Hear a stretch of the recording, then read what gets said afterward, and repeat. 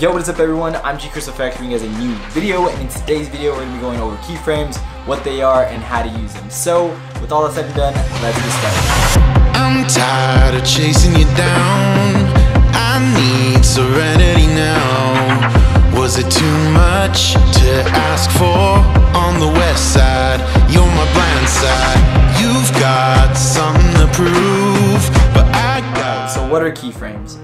Keyframes are going to be changing something in a video from one point in time to another. So a quick example is if you're trying to scale something, you started at one point and you ended at another, or if you want to zoom in, whatever the case may be, keyframes are endless, guys. It's not just for transforming the video, but you can also do it on effects as well.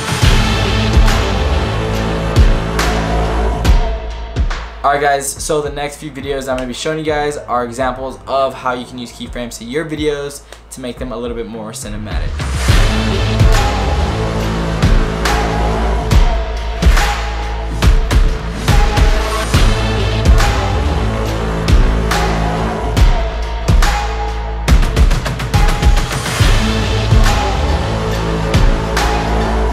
Alright guys, so now that I've explained to you what keyframes are and showed you some examples, I'm going to show you guys how to apply them to your videos. So let's get started.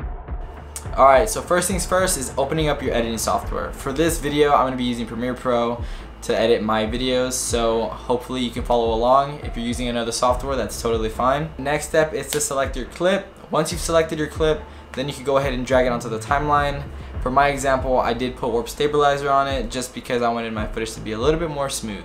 Once your clip is on the timeline and is selected, you can go ahead and go to the transform tab and you can mess with the keyframes on there. So if you notice, there's a stopwatch right next to where I'm going to be messing with, which is the scale. So I'm sure you've noticed once you click that stopwatch, there is a blue diamond. That blue diamond is a keyframe, guys.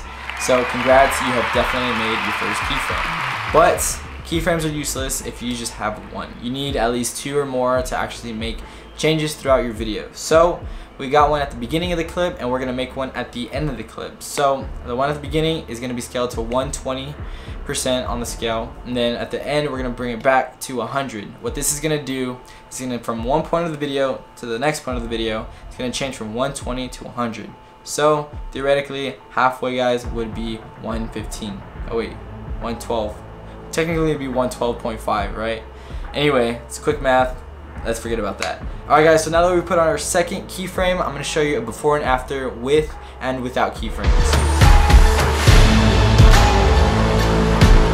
Alright guys, well, as you can tell, there is a huge difference for sure. It doesn't have to be the biggest difference, honestly. It can be a very subtle thing. Just depends on the film that you're working on, whether you want it to be very drastic or nice and subtle. So a quick little tip I want to share with you guys is the two type of keyframes that we can be making. The first one is the linear keyframe, which is the default keyframe, right? So if you notice, if you press play, the values of the keyframes will change at a constant rate. What does that mean? It'll change in a straight line, guys, from one point to another. The second keyframe, guys, is going to be the Bezier keyframe. What is Bezier? Pretty much all it means is it's going to be smoothing out the keyframes on the endpoints, which is the beginning and the end. It doesn't necessarily have to be that way. You can change it to your liking. So for my example, I wanted it to just change at the very end. So what I did is I opened up the scale properties and pulled the anchor points to my liking, so that way at the end of the clip it exponentially scales out.